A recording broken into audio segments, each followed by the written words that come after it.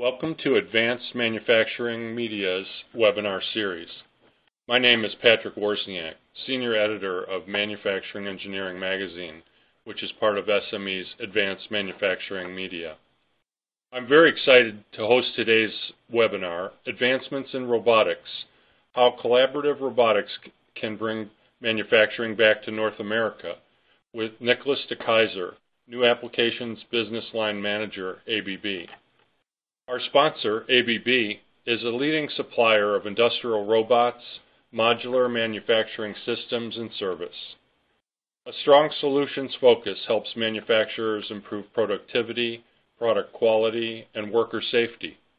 ABB has installed nearly 300,000 robots worldwide. At Manufacturing Engineering, we're following the developments in collaborative robotics and how these new machines can improve factory productivity and expand into new automation applications. Nicholas DeKaiser is New Applications Business Line Manager, ABB.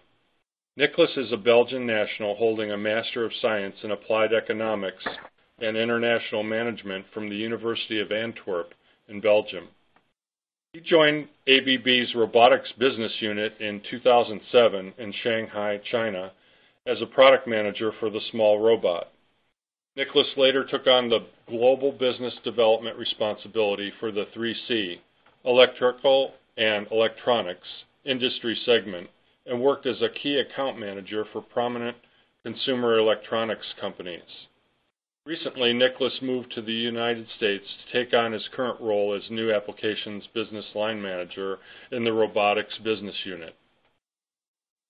You will be able to ask questions after Nicholas' presentation using the Q&A box that will appear on the right side of the screen. Time permitting, these will be answered following the presentation. If time runs out before we can get to all of the questions, we will make sure the answers are emailed to you. And with that, I'll pass this presentation over to Nicholas. Thank you very much, Patrick, for the introduction. Good afternoon, everyone, and thank you very much for attending this webinar. Definitely excited to be able to present to you about some of the advancements we've done in this area. And really, throughout this presentation, we'll go through some real-life examples also that will show how manufacturing can effectively be brought back to the United States through high-cost economies. So as a first step, I would like to go and move on to discuss a little bit about the synopsis of the presentation, and you get a bit of feel what to expect going forward. What we see is that the robots are increasingly being used in a lot of new ways in markets that they've never been before. And you could see that especially in the area of small and medium parts assembly, simple material handling tasks where traditionally either low-cost labor or hard automation was used.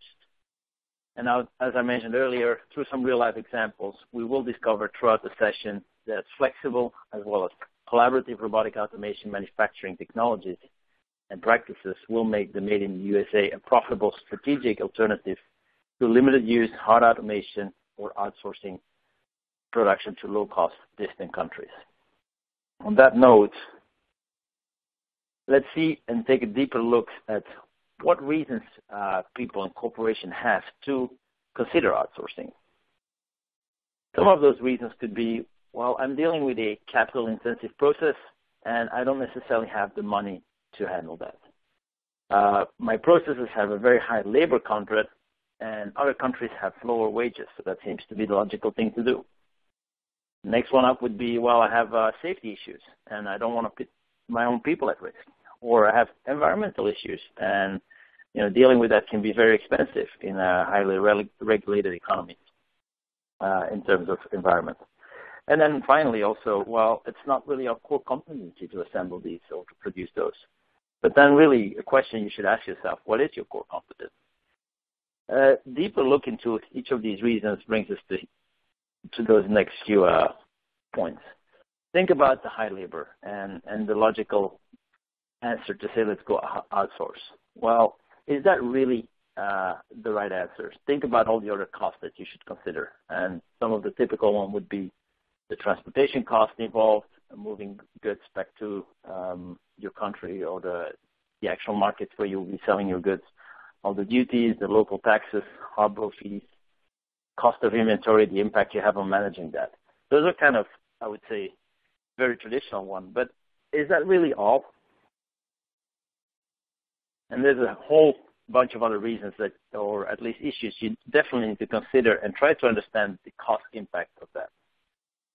Travel is one of the first ones. Not traveling in terms of going to go and see your plant, but managing the quality, having the executive teams going back and forth between the far away plant and the headquarters. This can be very quickly very high costs. Think about additional management, additional planning. One of the typical ones we see a lot these days is the turnover in low-cost countries. You can think about a typical electronic plant that would, in China, employ, let's say, 10 up to 50,000 people. I've even seen bigger ones. If you have a 10% turnover of employees out of a workforce of 50,000, that's 5,000 people that you need to replace every year. If you divide that by 300 for working days, that's roughly 20 people every day that you'd have to bring in. Think about the HR impact you have, the cost, the training, the managerial headaches, and so on. Time zone difference is another classical one, having to be basically working around the clock so you can always be in touch with your factories. I mean, I'm not going to go through all of those, but I think it's very important to think of all of those and then put them into a cost model and really understand what that means to you and if outsourcing is still the right answer. Safety concern. Well, hey, I have something that's, I'm dealing with hot, heavy, sharp parts. I'm doing a very repetitive motion that's not very ergonomic. Yes, I'm dealing with that. Then the next question you ask yourself, well, is it something that's environmentally unfriendly? Well, it happens to be too. And then conclusions go to let's outsource. But is that really the right thing to do? Is that morally what you should do? How about thinking about engineering a better solution? And some of the first example I will use later on through a video, you'll clearly see how that can be avoided, and you don't need to necessarily go and outsource to address those issues. And then last one that I want to quickly go through is, well, I want to outsource my non-core competencies. But what is a core competency? Well, I guess, is that something you do well? Is that something that others are not capable of doing? But probably we want to think, what is really important to your customer? I mean, that would be your core competence. So let's consider the customer for a while. I mean, what does the customer want from you? What do, if you would be the customer from your supplier? You want him to be giving you the right product. You want him to give you a reliable product. You want him to be responsive so that you can, as a supplier, can be very responsive and provide the direct answer. And it's always good to have feeling that your supplier cares about you and has a relationship with you. Now, if you outsource all of your production, it's going to be real hard to go and bring this right, reliable, and responsive relationship to your customer. So definitely think about that. And that brings us to the next point in my presentation, where we're going to go and look a little bit on how robotics and also collaborative robotics for assembly or other applications can really boost productivity and enable reshoring. Before diving into this, I'd like to look at a couple of quotes that I found in a recent survey from the Boston Consulting Group. They're an independent group. This is not commissioned by any automation industry or robotic industry. This was just a completely independent study looking at how manufacturers would use robots and what impact that would have on the U.S. Manufacturing. So what they have come up with in that study that was performed and published last year is that in the next decade, we will see that there will be a significant acceleration of utilization of robots as they become cheaper and also have the ability to perform more tasks. that also will, and that will then have a constraining effect on the payroll growth. Now, they also see that the way the calculus of manufacturing will be changed because of advanced robotics. If you think now in the United States and you take electronics manufacturing, utilizing a robot for a routine assembly test would cost you about $4 an hour. If you take an average worker, the total cost for that would be around $24. So right there, you got your savings right in front of you. They mentioned that about 1.2 million additional advanced robots are expected to be deployed by 2025, and that's a giant leap. If you think that at this point in time, if I'm not mistaken, about 40,000 robots are being deployed on a yearly basis in the United States. If you extrapolate that to 10 years, that's a really big growth. And that's also what they say, is that within 2 years, we'll see the growth of robots going to 10% a year rather than the current annual growth of 2 to 3%. And that kind of explains the exponential growth they're expecting. And all that will then also enable reshoring as well as rising exports and add 2.5 up to 5 million factory jobs in the U.S. in the next 5 years. Finally, also, the surge in robotics will spawn smaller factories, which will then easily replicate small assembly systems and then serve local markets with customized products. Think about what we mentioned just earlier about core competences, about being responsive and delivering exactly what your customer wants. Having that small local factory is a great tool for a supplier or a manufacturer to have. And if we go and want to look a little bit at how evolution of automation, the history of automation throughout high and low cost economies, how that kind of moved over the years, understanding the past kind of also helps confirm and gives you a good feeling of what the future may hold. Going back to the 60s and before, in the HCCs, or the high-cost countries, so to say, manufacturing was done in a very manual way. You had some heavy machinery, obviously, but you didn't have automation. And there was really not much manufacturing at all going on in the low-cost countries. Going in the 80s, you could see hard automation sprawling, making a lot of the same products really quick, really effectively. And the 80s also brought manufacturing of consumer goods and so on to the low-cost countries, but still very manually. In the 90s, we could see that there started to be a trend of moving to low-cost countries some of the high-volume production and take advantage of the cheap manual operation that those low-cost countries had to offer. That was 90s, 2000s. Around now, 2010, you would see that flexing automation for low-volume, high-mix production is something being more and more utilized in the high-cost countries. But in the low-cost countries, you really see a automation trend that started both for high-volume operations as well as low-volume, high-mix operations. Right there, they're facing three choices today. They go hard automation, they go robot flexible automation, and they have even another choice where they say, well, you know what, I'm still moving to an even lower cost countries. But that's a fairly complicated task if you think of it. Supply chain needs to follow, infrastructure is not necessarily there, so keep moving to the lower cost country may not be the right solution. Yet those are part of the trends. And if we go and look to the future, you could really see, and you'll see throughout the presentation and actually throughout what I will present you in the next slide, that flexible as well as collaborative automation for all types of production is where you can have an answer for both countries and kind of give you a more uniform way on how you can manufacture, and the location of manufacturing will start to lose its importance, and it's more the way you build stuff than where you build stuff.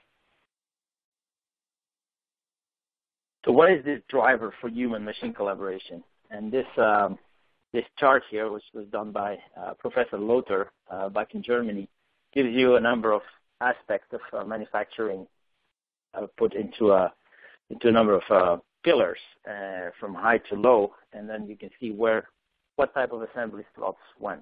If you think about a low lot sizes with high number of variants, things that when you build one-offs or very short lots. What you'll need there is typically your productivity for such products will be low, but the flexibility needed in your production will be very high.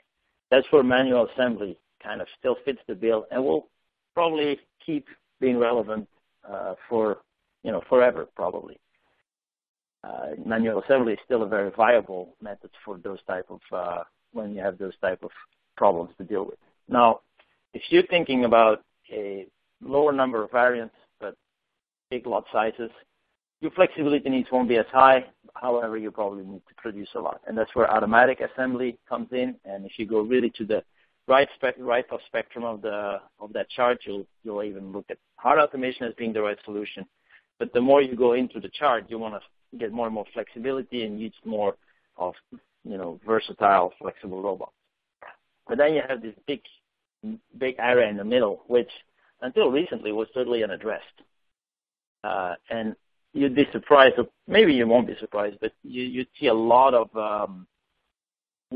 manufacturers, a lot of companies dealing with products that kind of fit right in the middle here. They're not very low in volume, they're not very low in lot size, but they're kind of in the middle. And collaborative assembly really addresses that gap very well and allows you to then produce much more and not having to jump either into manual, either into full automatic. That brings us to the next section of the presentation, where we're going to look through actual use cases, how robotic automation was implemented successfully. It's not all necessarily collaborative robotics, because some processes don't lend themselves to that. However, they do allow a more, so how would I put it? I mean, they would allow people and robots to work in the same plant in a more effective way. And again, will give you some proof and some elements to understand how that insourcing or avoiding outsourcing was made possible. The first example I will use is for motive manufacturing process of an ABB Balder plant here in Fort Smith in the United States. Key challenges that factory faced was that they were really concerned about safety and cleanliness in the factory. They had to deal with heavy and hot components, and of course, try to deal with potential that could cause injuries with those type of parts, and naturally improve the cost competitiveness of products as an overall paradigm. Solution for handling that was to insource and invest heavily in automation. And you'll see now, we'll move into a video where you'll see a mix of robots utilized for die casting, winding of motors, as well as handling the material, handling those motors. I would like to give you a little notice on those videos. They sometimes get a little bit blurry at times, but that doesn't mean you have a problem with your network. It's just the way the compression format is. Most of the videos are pretty clear, but if it gets blurry, just wait a second or two and it will sharpen up again.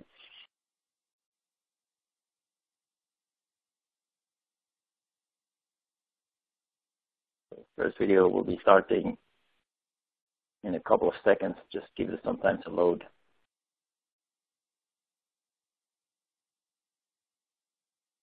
So it should have started pretty much everywhere now. The first process you see here are pretty heavy, dirty die casting processes. One robot going in to spray lubricant into the machine. So these are not good environments for people, obviously, and you wanna automate there at all costs. You have to handle these heavy parts, and then you have to bring them further down the line so that they can get assembled in the final product. But as you see here, still people are being able to enclose that in a certain area. People were still working close by and be able to collaborate in a certain instance when the robot is finished in its own section, give on the part, and the people could work in a safe, cleaner environment with the parts and not being mixed altogether.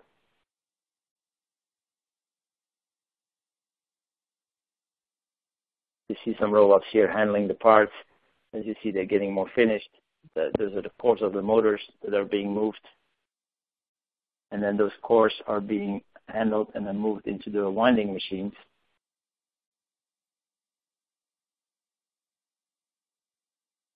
which you'll see right here as the motors are getting winded. Later on, they would move back out.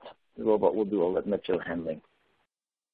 So that would be for the first example. That was done recently in the United States. There's a much longer video actually available about that plant with a whole article. And for anyone that would be interested, I'd be very happy to share that. Just shoot a note or a question after the presentation, and we can definitely share more of these resources and examples. The benefits, again, just to highlight the benefits of that particular plant, is that they were able to increase their productivity while keeping a consistent headcount and reduce their manufacturing footprint.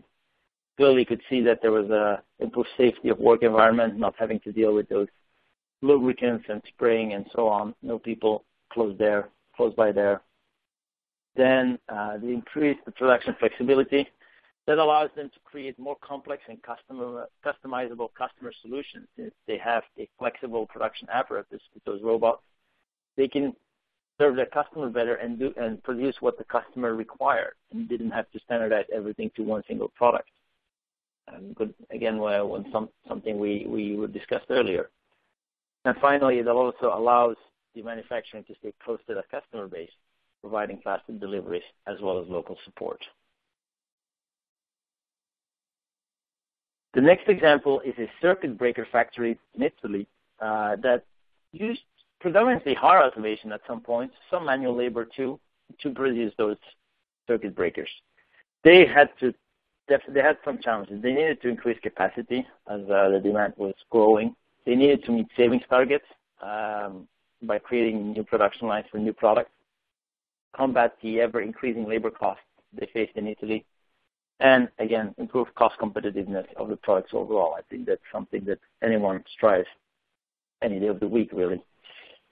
Same answer here. They're insourcing and invest in automation. About 40 robots used in that plant for a bunch of different tasks, from a mix of soldering to welding to packaging, as well as actual assembly tasks. Let's load up the video.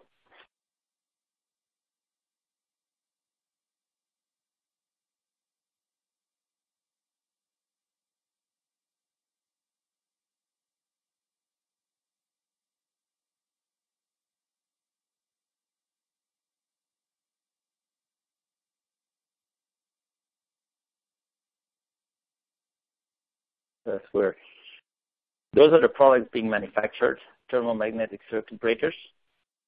And you can see in the background one of the robots. You have a little bit of a caption there that you can read about how the people in the plant like to utilize the robots and all the benefits that brought them.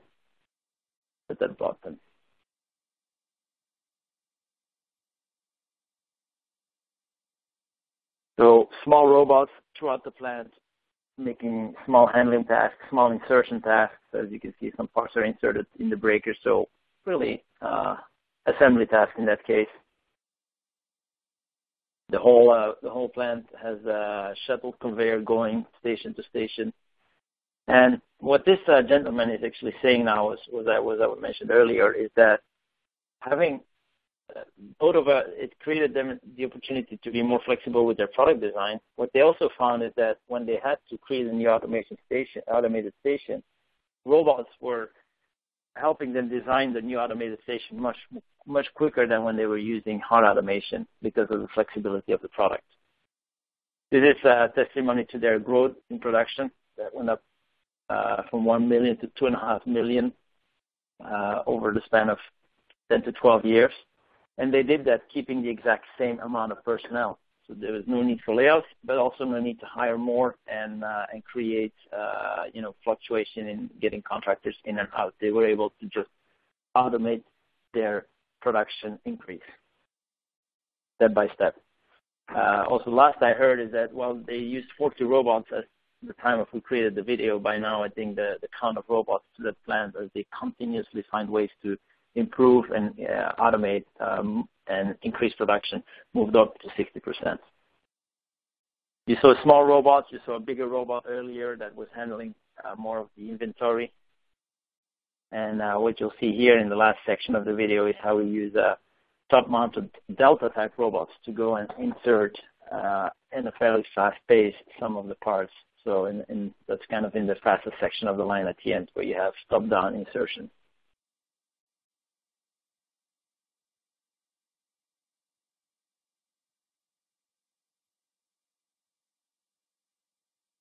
A quick little recap on the benefits. As I mentioned, the productivity improvement of 250% over 10 years, and also reducing the manufacturing footprint there drastically. Quality was improved. They had a rejection rate that was about 3%. 10 years ago, they're close to zero right now. Robots versus hard automation are also very energy efficient. A robot just uses the right energy for the motions it needs to do. And doesn't always peak to max energy. Therefore, you look at 30% consumption reduction in energy consumption, which these days is another very important part of what people look at in manufacturing. Product cost was improved, and some of the other aspects we already mentioned. The last value that they had here, and that's maybe a little bit of a softer value, some may say, but utilizing those white robots and having kind of this a lot of white elements in the plant gave a very nice sense of cleanliness, gives a very a lot of luminosity to the plant, and gave an impression of surgical precision. And that has in turn a couple of benefits. First of all, it reflects really well on the product and on the brand. So if your customers visit the plant and they see how it's built, it gives a very good feeling. The other thing, it also creates employee satisfaction, having a very nice environment, clean, also more quiet environment. Robots are much more quiet than hard automation. So for the people, it was a better place to work. Moving ahead, I used an example of a plant in China. And now you would be thinking, okay, I thought we were talking about insourcing and not offshoring. Why are we talking about China right now? Well, it's actually clearly, I did that on purpose to bring that up, is that this particular plant has now integrated over 80, I think close to 100 robots these days to manufacture wireless mice and keypads. And really the conclusion before I can draw some quick conclusion before showing the rest is that, well, if they could do that in China, and if they need to automate it all there, well, what really stopping in a higher cost economy to do the exact same thing? That's a question we can all ask ourselves. But for them, it made sense, so I would think that it makes even more sense here. They're fighting with the increase in labor costs. For those of you who have been dealing with China and do manufacture there, over the last 5 to 8 years, every year the labor cost goes up 15%, and it doesn't seem to stop at the moment. So that's a drastic increase in cost. And then I mentioned that in the very beginning of the presentation about the difficulty of recruiting people and retaining skilled and competent workforce. You know, when we talked about the turnover, it's a real issue there. So in the next step, I'll show you the video that then brings a lot of different applications to light. It's a very fast-paced video, so you won't necessarily have time to see all of the applications in detail. Again, not a problem. You can find this video also online on our website, and I can share it with you. I do have to point to something, is that the safety equipment and the way they approach on the plant safety and automation safety is not according to U.S. guidelines. It was done according to their own guidelines at that plant, and they took liberty with self-integration to do this. So if for them it works, there's of course no reason we couldn't add more safety to the plant in a different setting. Now that also brings up another point, is that if in this case we're not using collaborative robots in this plant, but utilizing collaborative robotics with the same applications and the same handling that you'll see in that video is definitely a perfect possibility, and I would even think a logical next step.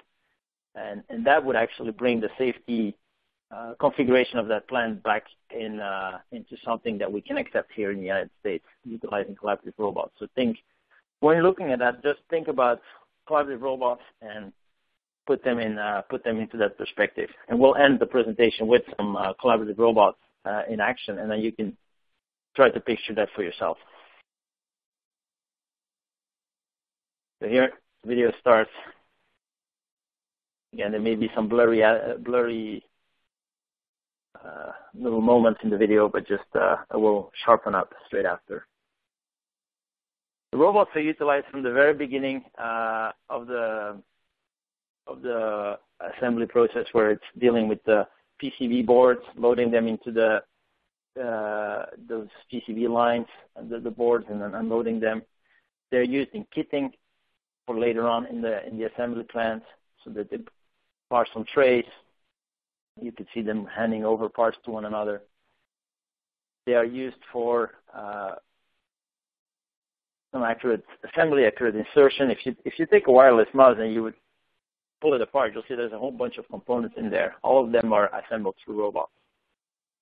That company created their own lab also, where they would test and develop new applications so they could bring up new robots in a fast way and have that core competence on how to integrate robots internally and be able to move quickly. I think if you have that many robots in your plant, that definitely makes sense to have that type of setup to be reactive for your own automation needs.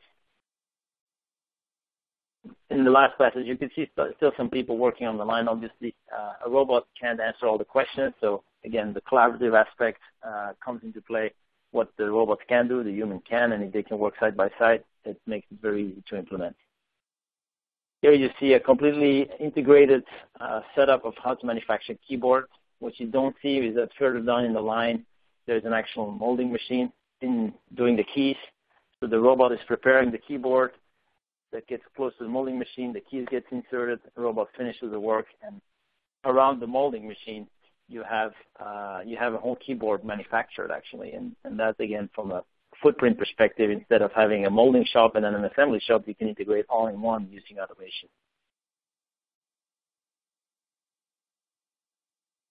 And you can see they standardized on the same type of robot all across the plant. So one type of flexible robot can do a whole risk of handling. And for maintenance people amongst you, definitely a plus to have only one type of tool to deal with and not having a multitude of different robots and different automation mechanisms. Just use one standard 6-axis arm to solve all your problems across.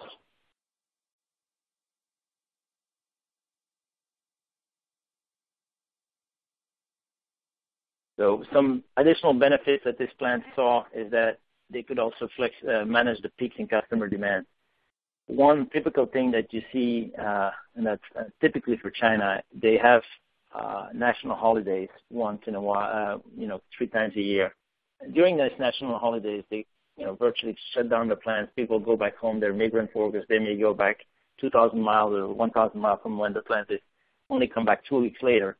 When that happens, these moments don't necessarily match when other markets across the world need the products. So when that situation happens, it's much better to have automation that can keep working than people coming and going and having to restart and retrain them.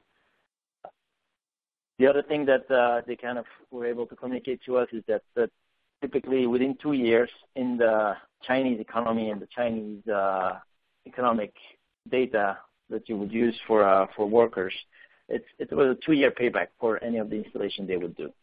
So it's pretty reasonable. And if you would put in U.S. data in that calculation, I'm pretty sure you'll see that payback within 1 year rather than 2. So right towards the end of the presentation, I have two more examples I want to show you. One will be without video, but it's a very nice facility in Germany. And then the next one will be a collaborative example. That's an example of a iron producer called Roventa. They're in Germany. They went from a fully manual type of assembly to a full-scale flexible automated plant, and using about 60 small robots in the plant in the process to do that, doing all types of processes from gluing to assembling to screwing to soldering, pretty much anything you'd have to do to build an iron. The reason they went to do that is they said, well, we want to keep our high-end production, high-end irons. We want to keep them in Germany. We want to have the Made in Germany brand for that, but we can't do it manually anymore. It's just economically, it was not viable anymore. So they had to automate. They built an in-house integration and engineering team so they could do everything in-house themselves, and now they have this plant running about 9,000 units per day. What's really nice about this plant is that irons are kind of built in the same way, but can be different in shapes and colors. But at least the manufacturing setup is the same. It's the different steps, and so they can run very short batches, smaller than 1,000-unit batches, and do changeovers. Changeovers can take 5 to 15 minutes. Since everything is flexibly automated, there's very little mechanical interaction when they do changeovers in that line. Well, they just change the program. All robots reposition themselves according to the new product that has different shapes.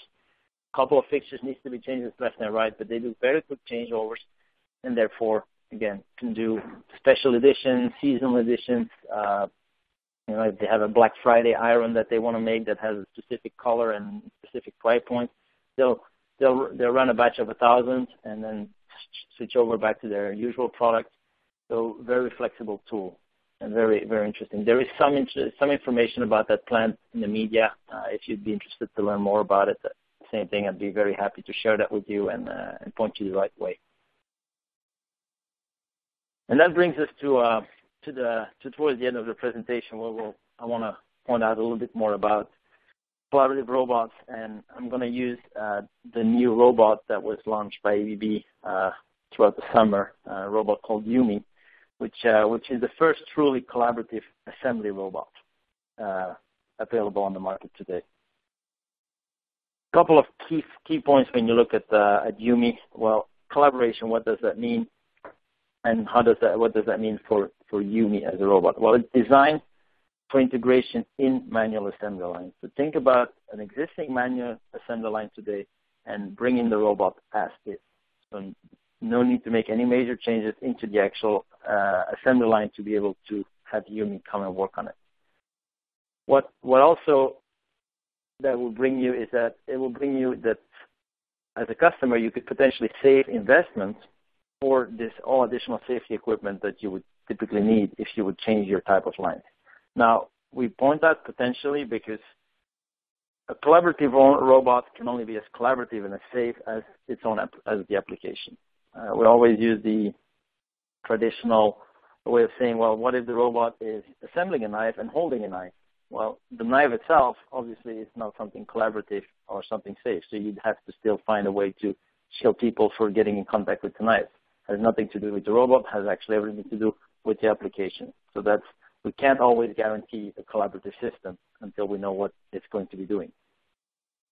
Flexibility. U.S.A is extremely flexible as it supports scalable and agile production concepts. It actually may also work very well in lean environments, which many factories these days are made of. And then finally, also the customer can use one robot for multiple applications and maybe potentially multiple locations in the plant. U.S.A being fully self-contained, and being a lightweight robot, it can be moved around the plant and do different tasks at the same workbench or at different workbench. It's also an autonomous setup where material in and out feed concept can be brought around the robot within the same footprint so that the robot can find parts in an effective way in a manner to assemble them later on. Let's come up with a short video showing U.S.A assembling something in collaboration with a person, and then let's dive a little bit deeper on some of the functionality.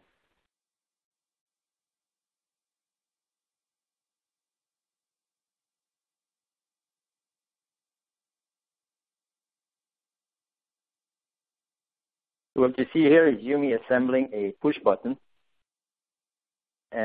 putting the two parts and then inserting them together. I will loop this video a couple of times as there's a couple of features I want to highlight as we see.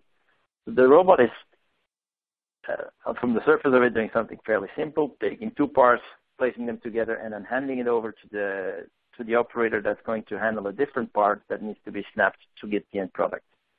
Well, in this particular case, what the operator does was something that would have been difficult for the robot to do because the press force required for that second operation was higher than the robot could handle. And if we would let the robot handle that higher press force, well, the robot will lose its collaborative aspect. because it would be able to exert too much force. So we leave that in the control of the human, but we do what's safe. We leave up to the person. I'm gonna reloop the video. Second time. When you look at Yumi, you can see that when he picks up those parts, if you want to look in detail, you're going to see that he's going to tap them together. So he's picking it up, placing it, and then in the next frame we'll see how it's going to tap the part in there.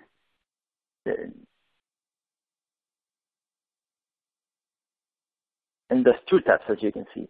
So why did he do 2 taps? Well, Yumi has the ability to sense forces as it assembles, and in this case, it only did 1 tap. So it actually knows when the insertion happened. If it felt it didn't happen, it will give a 2nd tap. If it still didn't happen, it will give a 3rd tap.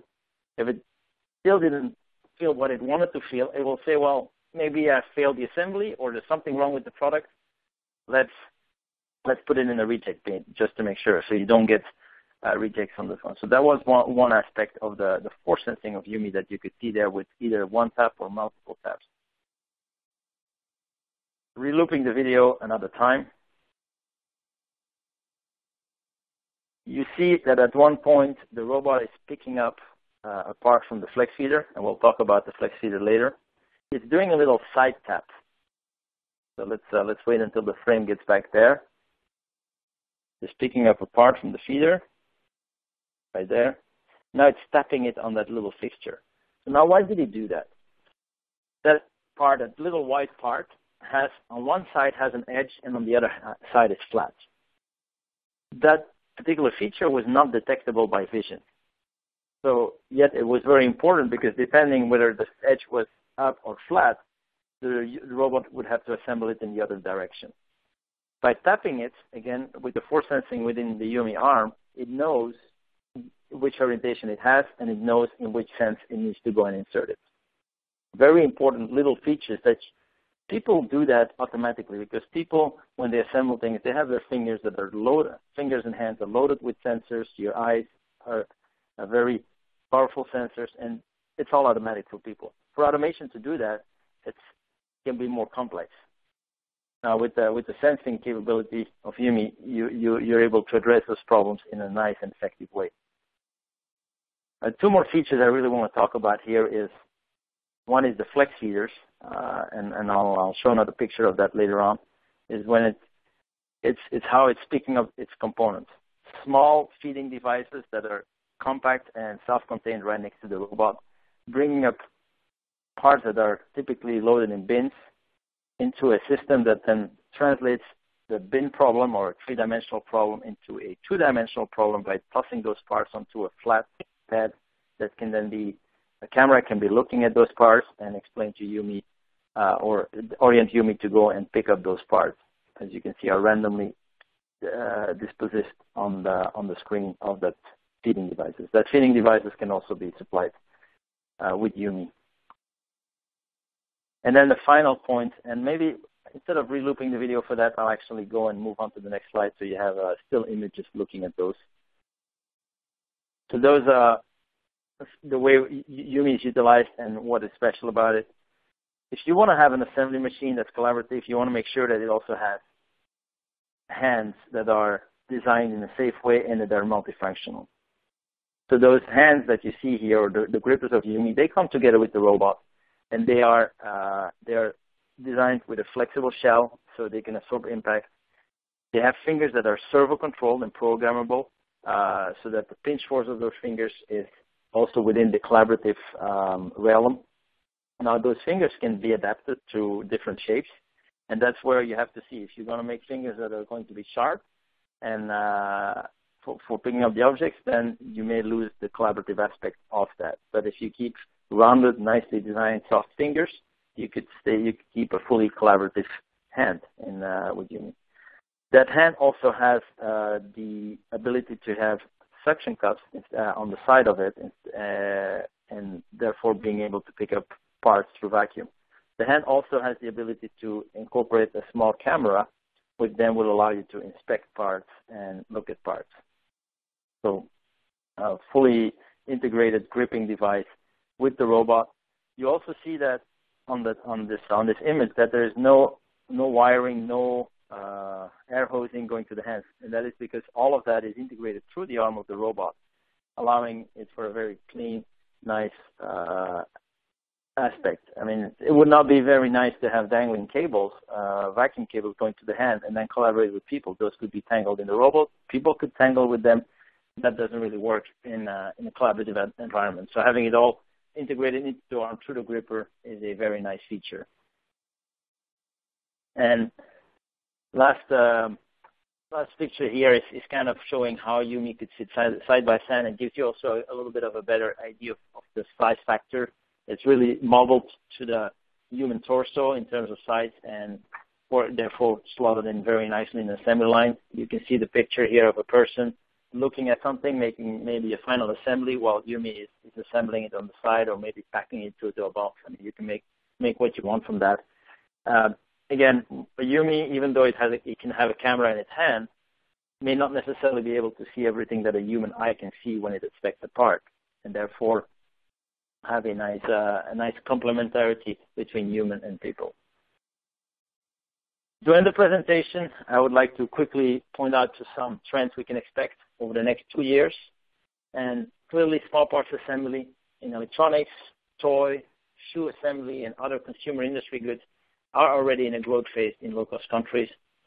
But more recently, we can see that Reshore Initiative, these kind of applications clearly growing for robot usage in the United States. And if you look at the Robotic Association data, back in 2013, and that trend has been ongoing in 14 and 15, assembly application has been growing tremendously, and actually the electronics industry and the utilization of robots in the electronics industry has been growing too. We see a lot of traditional robots working in these spaces now and growing, but with all these techniques and affordable collaboration techniques, I would say, and robots coming on the market, you could see that the growth will ever expand on that one. And finally, we see some more development in 3D vision as well as point cloud techniques, which will enable robots to now much better understand their environment and therefore bring collaboration even to the next step. Being able to know where you are, see what's going on, as a robot will help them work much more efficiently in a collaborative environment. And on that note, I'd like to give the word back to Patrick to wrap up this presentation. I'd like to very much thank you all for the attendance and attention to this presentation, and look forward to the Q&A section and answer any questions you may have. Thank you very much. Thank you, Nicholas, for that informative session. As Nicholas has shown, collaborative robots are opening up new and exciting applications throughout the field of robotics automation. We're going to try to get in a few questions here now, and if for some reason we don't get to you, your question will be answered via email. Here's a question. Is the robot using a version of PickMaster for the vision part pickup? So we're not using PickMaster in this case. PickMaster we typically use to do and handle with conveyor tracking. We do have an integrated vision software package that comes with Yumi, and that allows you for ease of use of the vision. Does Yumi have to have vision guidance to operate, or in some applications can it operate without vision? It can work with either vision or not vision. It really depends on what you want to do. If your parts the parts that Yumi needs to handle are located in defined position, you may not necessarily need it. So it really depends on the application. But we do see that vision is used almost all the time because it allows for a much more flexible environment and allows you for not having to define everything in absolute locations in your assembly workspace, which is very often when people assemble, nothing is absolutely defined where things are located. So bringing Yumi, you want to not change too much to that environment and use vision. Is Yumi easier or harder to program than a standard 6-axis industrial robot? So Yumi has a lead-through programming function. So what that means is you can go and take the arm and move it around and record positions where you move the arm. So essentially, to go and make simple programs is literally child's play. Anyone can learn how to make simple programs with Yumi within a minute. If you're going to go for very accurate positioning, and we're talking about repeatabilities around to 20 micron that Yumi can achieve, then of course you want to go and fine-tune using traditional robot programming techniques. It's not any harder. It's just that you would need to use those traditional techniques. But you would have done most of the work already through those very simple techniques. Then naturally, if you need to use vision, or if you need to go and integrate that line into a whole line flow, then there's other integration techniques that are, I would say, from the traditional angle and as well as vision. As collaborative robots advance, do you think they will be able to handle heavier and bigger parts? So if you look at collaborative robots, you have different types. With Yumi, what I mentioned very early, that one is truly collaborative, and the concept of Yumi being able to collaborative at fairly high speeds does not lend itself to higher payload, because moving high payloads at high speeds will never be collaborative. It's the same as a human handling a 10-pound and moving and swinging it around. It's not a safe situation. However, there are other ways where robots are dynamically changing their speed depending on presence of people. Yes, those robots are ability to handle higher payloads, but will still always be probably with payloads that human can also handle. For now, we don't see any real collaboration with very heavy payloads, but this may come. Right now, I don't necessarily see it. How does it not hurt a human if there isn't safety features around the robot? So the Yumi itself is weak, so to say, or it's very lightweight construction. So it is actually, even if it would come in contact with the person, it would not hurt him. It's also, if you look at the robot, it's completely padded. So it has soft surfaces. It has no pinch point, and it would stop. So also in case of contact with a person, it would immediately stop. It's a little bit the same thinking. If you would be working next to someone and you would bump into one another, you would not hurt each other. You would just say, okay, well, let's not bump into each other, and stop doing it. And that's exactly what the robot would work with. And Yumi is, the best way to kind of explain it is to come and see Yumi live at different trade shows. It will be and actually go and play with the robot and see what it does, and then you'll understand even better. How are the small parts replenished? There were only a couple of parts shown in the video. Yeah, so the bin underneath the conveyor, how to say, so you drop all the parts into the feeder, and it's a container for small parts. You can hold quite a few parts. You could probably put several hundred small parts into the bin, and then it's actually coming up through an elevator to the surface. When it's empty, you can come in and just toss the bin in there manually. So let's say you produce a lot, you may have to come in every hour and drop. You could also use a hopper to bring in parts there, but we don't want to use too much heavy automation around that, and just dropping parts into the bin that's underneath the plate is the easiest way.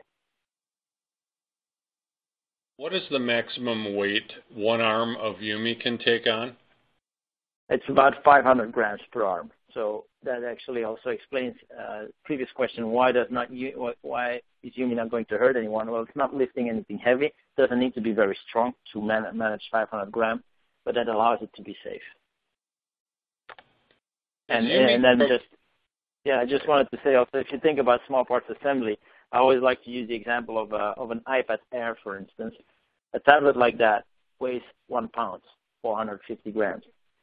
All the components, sub-assemblies with that will be below that. So to assemble that type of products, you really don't need much more payloads. And given that you already have grippers that are designed for Yumi, you really get yourself a very effective payload still.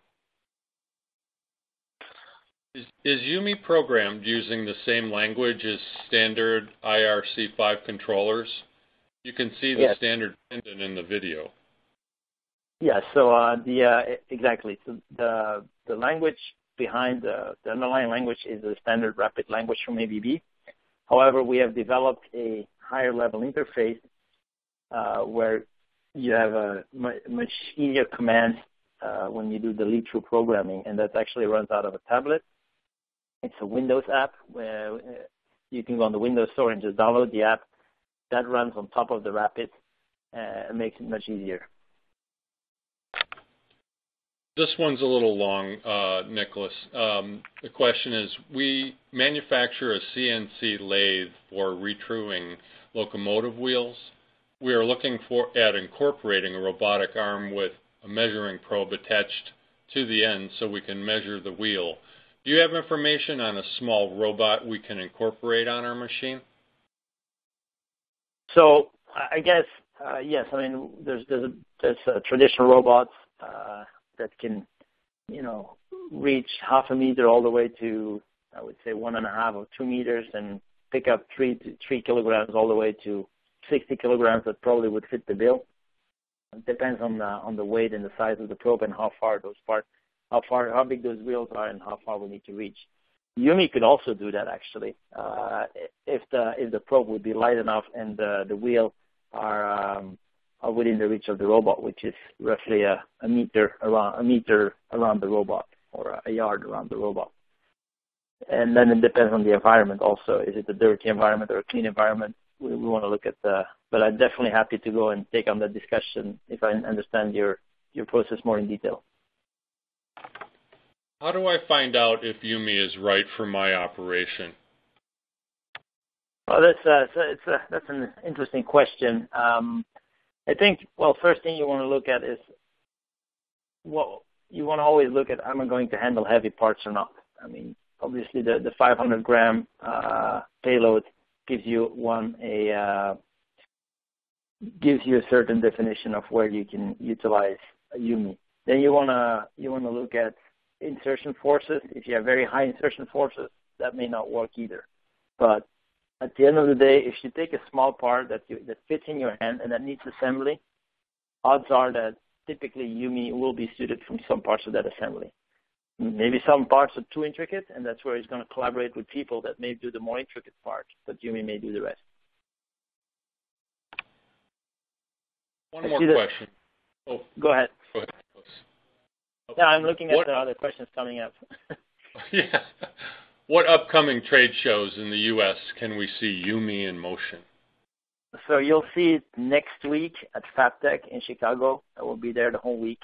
So that's the next show. It's also, you can come to Auburn Hills in Michigan anytime for a live demo if you have interest. Other shows going forward, we will be at the ATX show in California in February. And maybe at smaller shows, might be going on some smaller road shows in between that. But the two big dates would be, and it was last week at the Assembly Show also in Chicago. So it was at PAC Expo. So it's been featuring left and right quite a bit. Okay, one last question. Will U.M.A. be sold through standard channels in the U.S., integrators, or direct purchase? So U.M.A. is, we started a U.M.A. certified integrator program back in September, and right now there are 9 companies in the United States that are certified and trained to work and sell U.M.A. that understand the collaborative concept, that understand the specificity about how U.M.A. works, how it can be integrated with the feeders. So I'm happy to provide that list of 9 typical system integrators that could certified system integrators that could work with you for U.M.A. It's some cases it could be sold direct, but that would require, of course, strong self-integration skills at the plant. But same thing, happy to take offline discussions to assess what's the right fit for your needs. Thanks, Nicholas. That's all the questions we have time for. If you still have questions, feel free to email me directly at pwozniak@sme.org. You can connect with our team here at FabTech in Chicago on November 9th through 12th, and we encourage you to stop by our website, advancedmanufacturing.org. Thanks for joining us for this Advanced Manufacturing Media webinar. We hope you found it informative.